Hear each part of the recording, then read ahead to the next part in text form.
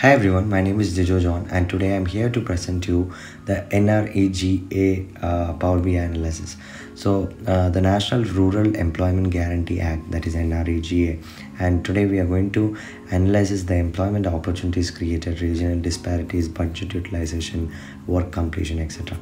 There are a few key questions which we are also about to address. So how effective is NREGA in providing employment opportunities to rural households, and if there are any regional disparities in the implementation and outcomes of the scheme, what is the utilization of the allocated budget and how does it correlate with everything and so on. And so basically the data set, it has been obtained from official government records, and it contains information related to NREGA implementation across various states and districts in India. So basically we are going to do this entire analysis using Power BI, and therefore I'm about to present you the Power BI dashboards which we have created. So first one is employment effectiveness. I prepared a few charts which can help us to analyze the employment effectiveness over the states. So certain states have high number of job card issued, but the active job card is very less, which means people are not making use of it. Then we came across the regional disparities, and we have used different charts to make you understand, like how much is the work completed and how much is work pending, which we will analyze further.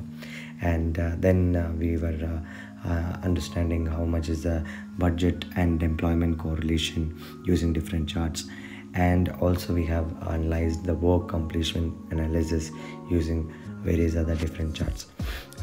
But basically let's come into the main point. So what are the summary of the insights? So first of all, let's talk about employment effectiveness and regional disparity.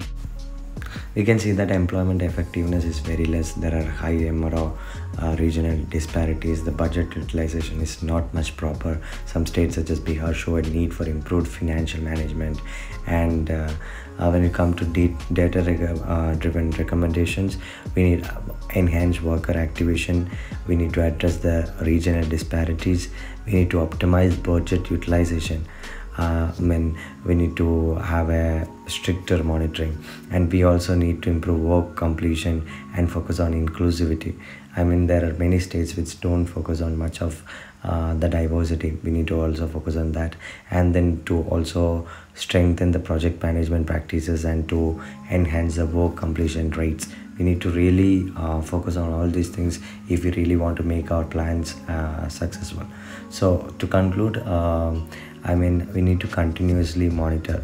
The emphasis of importance of regular monitoring and evaluation of NREGA implementation is very much needed, and to rectify issue properly, to utilize the data-driven insights and to guide decision making and policy formulation.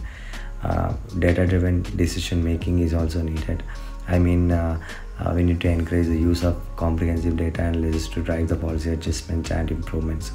And we need to also foster a culture of accountability and transparency in the implementation of NREGA to maximize the impact.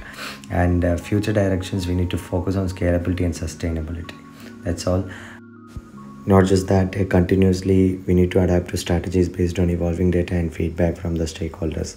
And that's all about the analysis of this Power BI. Thank you so much for this wonderful opportunity.